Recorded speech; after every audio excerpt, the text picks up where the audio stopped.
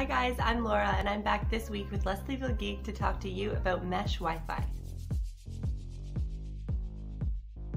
Mesh Wi-Fi is probably something you're hearing more and more about, especially since some of the big players in home networking equipment have gotten involved. So, if you're looking to install a mesh network in your home or you're just looking to learn a little bit more about it, here are some pros and cons of the technology. What is a mesh network?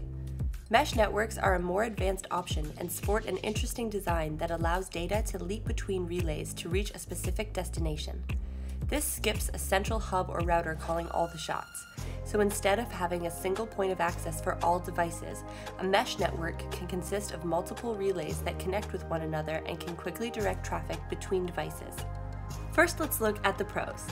Mesh Wi-Fi systems are basically the same as regular routers and extenders when it comes to functionality, but they look a lot better than traditional routers and extenders, which may encourage you to keep them out in the open instead of in a closet where Wi-Fi signals can get muffled. One of the main positives to a mesh Wi-Fi system that is advertised is better coverage throughout your home.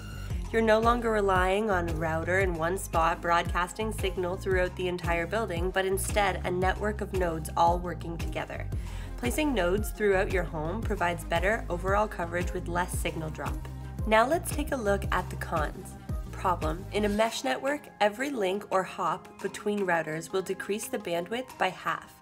This happens because wireless links can only do one thing at a time, transmit or receive. In a long chain of mesh links, this results in a very slow connection from end to end. This also lacks advanced features. Designed to be extremely consumer-friendly, some of the current mesh systems are somewhat lacking in features that power users might want. These include things like changing the DHCP IP, adding custom DNS, or even running both a 2.4 GHz and 5 GHz band network.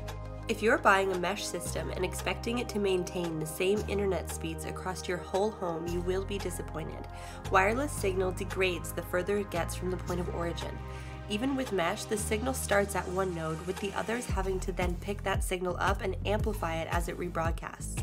The only way to get the best speeds throughout your whole home is to install a wired network access point like the Ubiquiti Pro or the Ubiquiti Long Range.